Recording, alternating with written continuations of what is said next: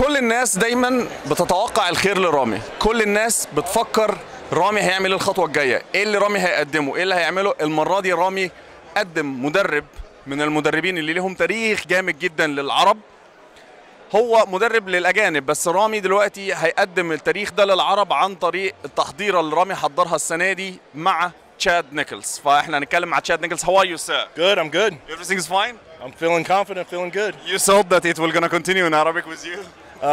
What's that? You thought that I will continue speaking with you in Arabic? No, we won't get anything answered. Well, I mean, I can answer you, but no telling what we're going to get, right?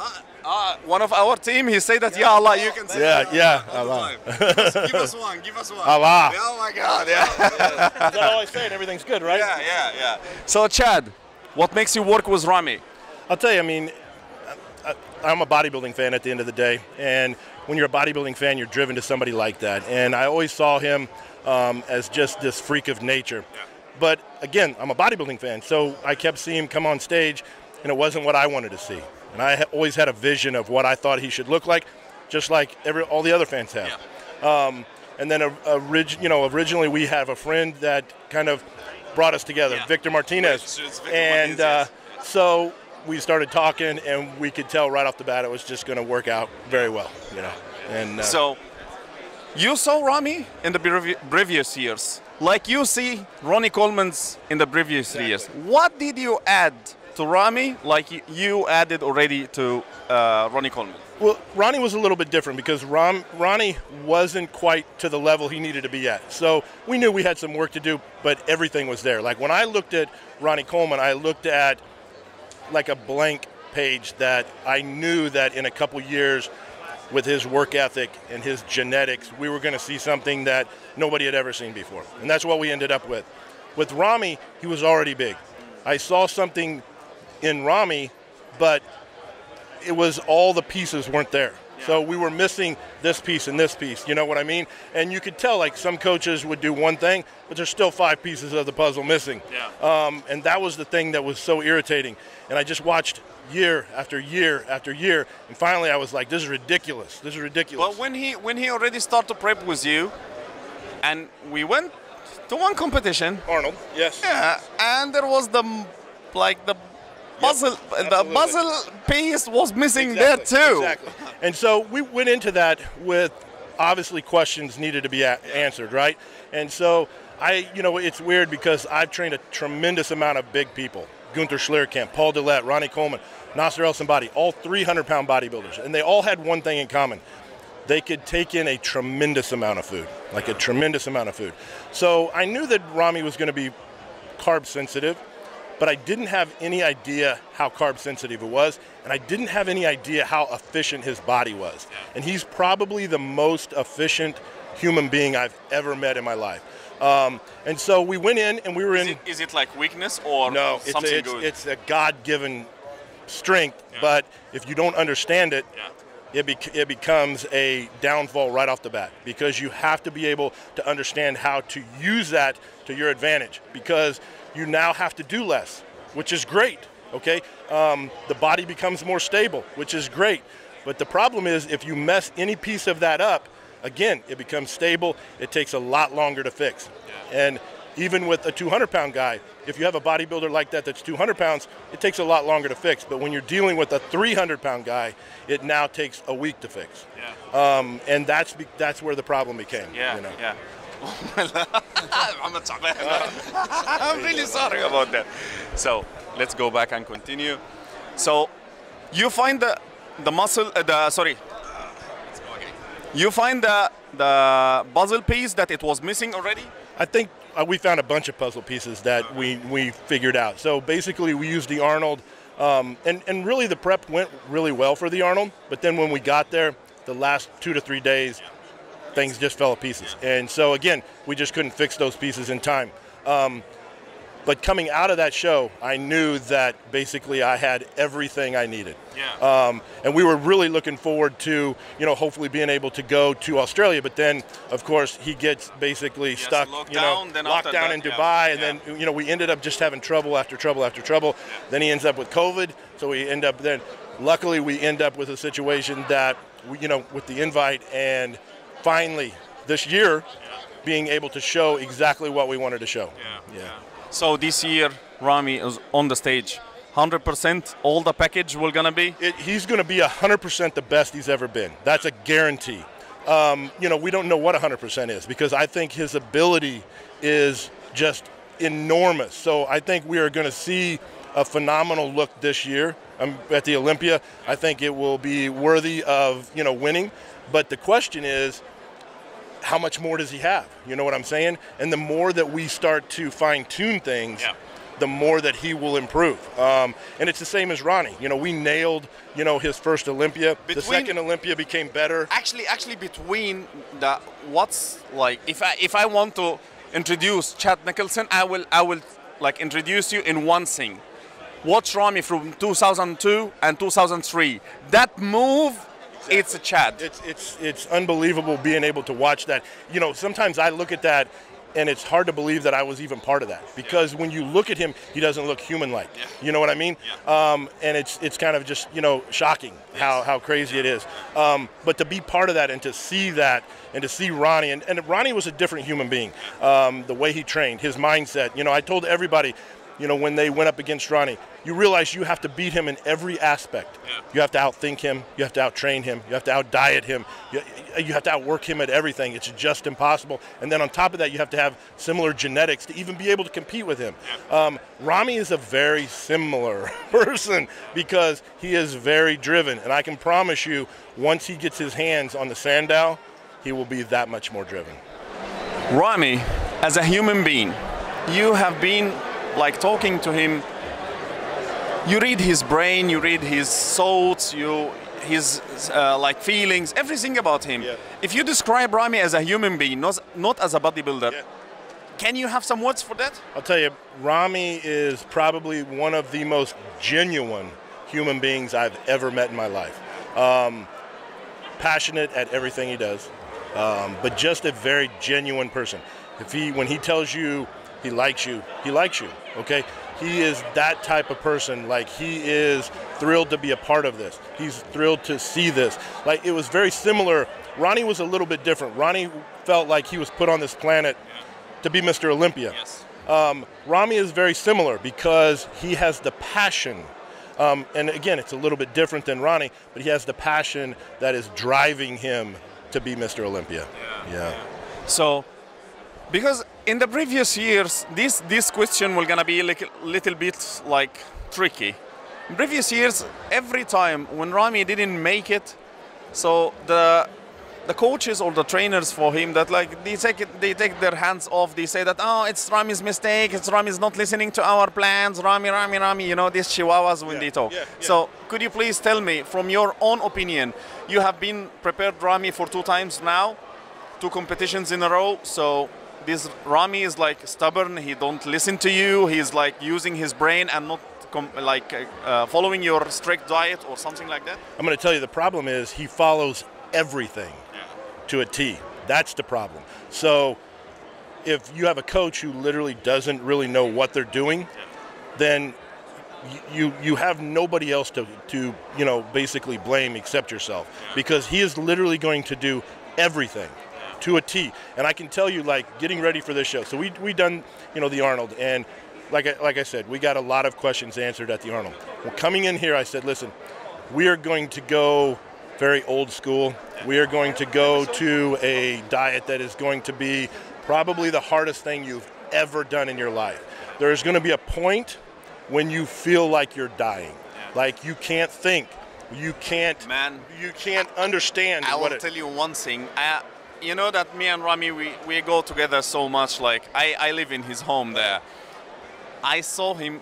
You write for him 50 grams of rice per meal. He was picking the last rice with his finger. Like, I told him, like, this will make the difference. He told me that. My coach said that. Yes, that's exactly it, 100%. And you know, I'm like, he will write me and be like, listen, what about this? And I'm like, yeah, this is fine. He goes, no, you tell me, because I want to make sure I do everything to a T. And that's the way he was from the get-go. That was the way it was for the Arnold. That's the way it was from here. That's why I said, you know, at the Arnold, I said, look, I take 100% responsibility for the Arnold, because I carved him up. I did it exactly, the way I thought. And again, I wouldn't change anything I did, because going in with a 300-pound athlete, my brain tells me he's going to need X amount of carbs, right? I even went in with a very moderate game plan, and it was still too much. But again, we had to go through that to learn. And we had to, for us to be able to display the package that we're going to tomorrow, we had to go through that at the Arnold. I wish we would have had a smaller show to kind of like go, because we were able to do that with Ronnie, actually. So most people don't know that, but we did a show in California. Ronnie lost that show because we didn't give him enough carbs. And so he lost that show to Kevin Levrone. We made the adjustments, and he never lost again until Gunther Schlierkamp beat him at the GNC.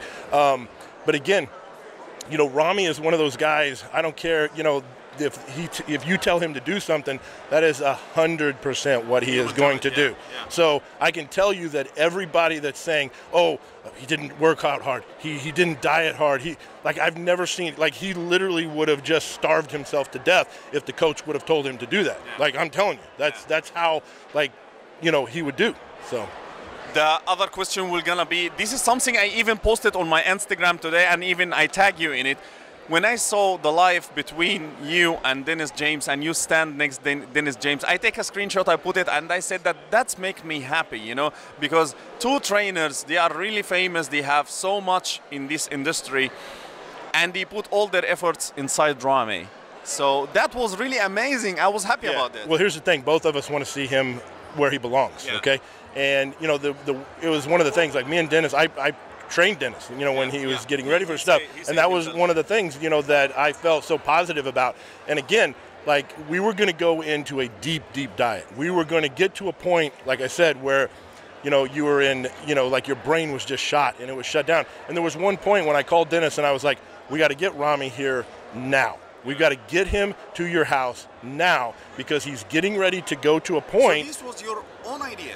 Well, it was actually Rami's idea originally. He's like, listen, what do you think about this? And I'm like, yeah, there's going to come a point when we have to do this. We absolutely have to do this. So you didn't have an ego issue? No, I'm a coach, don't go to the another coach and be with him. No. Maybe he will going to take the credit for himself or something like that. Here's the thing, I knew that Dennis understood that, okay? And you have to go through it to understand it. So, I'm telling you, there's a lot of people that could be like, listen, I understand what he's going to do. No. You don't understand what he's good. You have to go through it. Dennis already went through it with me, right? So I told Dennis, I said, listen, Rami's getting ready to go into a very critical part of his diet. We got to get him to Arizona because you understand what that is. And so then I called Rami and I go, listen, we got to get you to Arizona as fast as possible. We got to get you there, because I said the next 2 weeks is going to be hell. It's going to be hell. At some point, it's going to cross your mind, what am I doing? Is this all worth it? I said, it is, but you've got to have a support team that can guide you through that. And I said, it either has to be me or Dennis. And I said, Dennis has already went through it. You can stay right there. The other thing was, I like Dennis's training style, right? So he trains very heavy, but at the end does a lot of just pushing, drop set stuff, emptying the tank type of thing. And I told him, I'm like, listen, every time he walks out of the gym, make sure you empty the tank on him. Make sure he has nothing left. So the rumors or whatever come to the social media when they say that it's overtraining, they are panicking, they don't know what they are doing. By the way, the guy who say panicking is my best friend. I like him the most, Chris Acito. But I love Chris. Yeah, but in your opinion, this was a plan. It was 100% planned. And anybody that's ever watched Dennis's training style, they know. So what they saw was one set. Yeah. Okay? If you looked at him on the T-bar row, okay, there was 8 or 9 plates on that T-bar. Yeah. He didn't start there, okay? Sure. He pyramided up. So you've got 5 to 6 to 7 working sets and then one enormous drop set just to empty the tank. And he did that with everything. That's what we needed, because we needed enormous calorie burn in the gym. We needed to dig deep, deep into the muscle. We needed to take Rami mentally and physically someplace that he had never been before. That's what he did. And even when I told him, I said, listen, you're going to question a lot of this. Eventually a point is going to hit you is this all worth it? I said, but when you get there, we're very close to the end of that part. And then we're going to transition over. You're going to feel better. We're going to start manipulating things, your energy. I said we're still going to be able to, like, you know, you're going to be surprised how your body responds once we go through that, because we're going to drastically change the diet. But I said you're going to be very proud of going through that and presenting what you present. And that was just part of it. It was just part of it. So it was all planned? All planned. And like I said, like, me and Dennis are very close. I can tell you right now, like, I will... Well, actually, I tried to... How are you, bro? How are you? I miss you so much. I miss you so much. Up, don't go anywhere. I need to film with you. Don't go anywhere. Yeah. Yeah. So I will go with the point when everything is planned like that. Structure. I'm telling you, like, the key is structure. But like, Rami, we had a set game plan from the get-go. Rami boom, boom, boom. will come to the stage dry and have separations and crisp look. I can promise you right now. Listen, what I can't promise is where he's going to place, but I can promise you, because obviously, because I mean, that's going to be up to the judges. But I'm very confident what I'm going to stick in front of the judges, and I can promise you he's going to be bone dry. He's going to have more separation everywhere. He will have detail that nobody has ever seen before. That's a guarantee. He's going to be lighter. He's going to be hard. He's going to be dry. It's the physique that I saw and what I wanted to see. And again, like at the Arnold, we were headed that direction, but I didn't see the physique I wanted to see. It wasn't the physique I wanted to see. This is the physique I want to see. Well, all of us, the Egyptian, the Middle East, everyone is hoping this year it's Rami's year. So I want to say something for you that you have to always consider it in your head. Rami is our superhero for the Middle East. Yes. So you have to be ready. Oh, I know. You just wait for what's coming. It's funny, like, if you have to be ready for what will happen if Rami didn't do it this year. You were gonna face so much things. I agree. It was kind of interesting because with Ronnie, he had an enormous fan base, right? And there was always like, what version of Ronnie? Because we came out and surprised everybody, right? So it wasn't like, hey, we're expecting Ronnie to win the Olympia, right? He just showed up and everybody's like, holy shit, right? Okay, with Rami, we have something that we are expecting, right? And I've had so many like, hey, listen, we need you to do this. We need this from you. We need you to do this. It is.